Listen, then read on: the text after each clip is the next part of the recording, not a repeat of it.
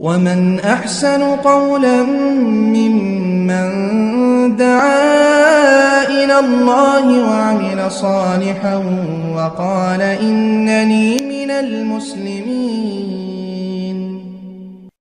ওয়ালাইকুম আসসালাম রহমতুল্লাহি ওবারাকাতু। সম্মানিত প্রিয় দিনী ভাই, শপথ অথবা কসম করা, তো সাধারণত যদি কোনো সত্য বিষয় হয় আর সেটাকে বিশ্বাসযুক্ত করার জন্য, সেই কথাটাকে বাস্তবসম্মত রূপ দেওয়ার জন্যে শপথ কাটা ইসলামে বৈধ। আর শপথ কাটতে হবে শুধুমাত্র একমাত্র আল্লাহর জন্যে।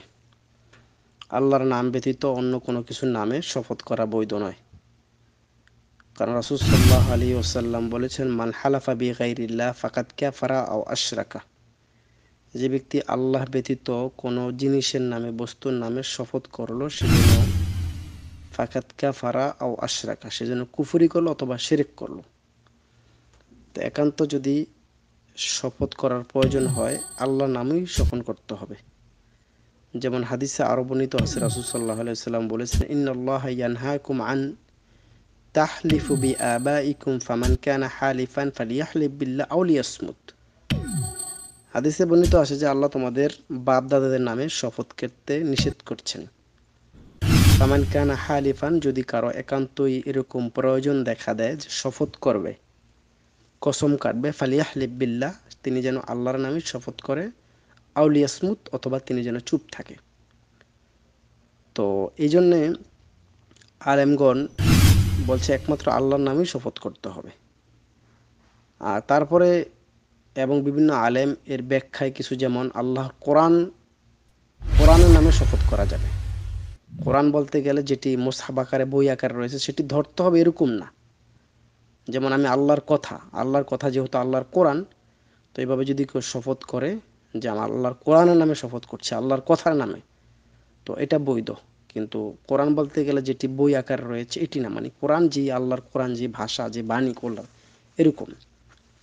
আবার কেউ কেউ বলেছেন যদি কেউ অরব্বুল কাবা, অর্থাৎ আল্লাহর ঘরের কসম, তো এটা আসলে জুমহুর ওলামাদের মধ্যে একমত আছে কিনা এই বিষয়টা জানি না। তবে আমি কারো কাছ থেকে শুনেছি, কেউ কেউ বলেছে, কোনো কোনো আলেমদের লিখনি তেমন পাওয়া যায়, যদি কেউ আল্লাহর বাইতুল্লাহর ঘরের শপথ কাটে, যেমন বাইতুল কাবা, যেমন বাইতুল কাবার নামে শপথ করলো, মানে আল্লাহর ঘরের নামে শপথ করলো, তো এটি আসলে কেউ কেউ বলেছে, আল্লাহ আলম।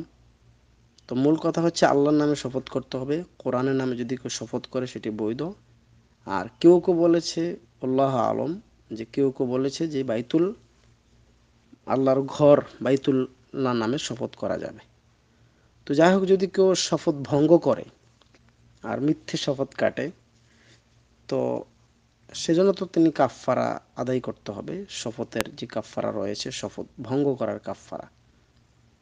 আবার যদি কেউ শপথ করে কোনো একটা কাজ করব, আর সেটা তিনি ভঙ্গ করে, আল্লাহর নামে শপথ করলো আর পরবর্তীতে ভঙ্গ করলো কাজটা, অথবা তিনি শপথের কাফফারা আদায় করব, যদি সেটি মিথ্যা কথা বলে থাকে, হারাম কাজ, তো শপথের কাফফারা যেটি আদায় করতে হয়, সেটি 10 জন মিসকিনকে খাবার দিতে হবে।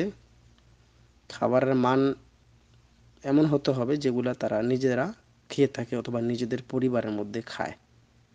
তো এটা শপথের কাফারা আদায় করতে হবে।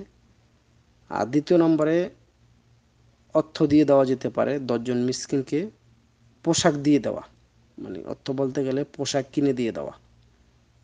10 জন মিসকিনকে তিনি পোশাক কিনে দিবে। অথবা 3 নম্বরে তিনি কি করতে পারে, একজন দাস মুক্ত করতে হবে। তো দাসের প্রথা তো এখন আর হয়তো নেই, যদিও এটার বিধানটা চালু আছে। অথবা 4 নম্বরে যদি তিনি এমনটা না পারে, কারো পক্ষে সম্ভব না হয়, তবে তিনি 3টি সিয়াম পালন করবে। 3 দিন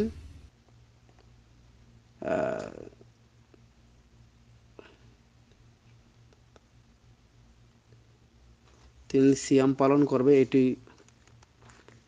মূল কথা। যদি কারো দ্বারা সম্ভব না হয়, তিনি রোজা রাখবে, কিন্তু তিনটা রোজা রাখতে হবে। আশা করি বিষয়টা বুঝতে পারলেন। আল্লাহ আমাদেরকে তৌফিক দান করুক।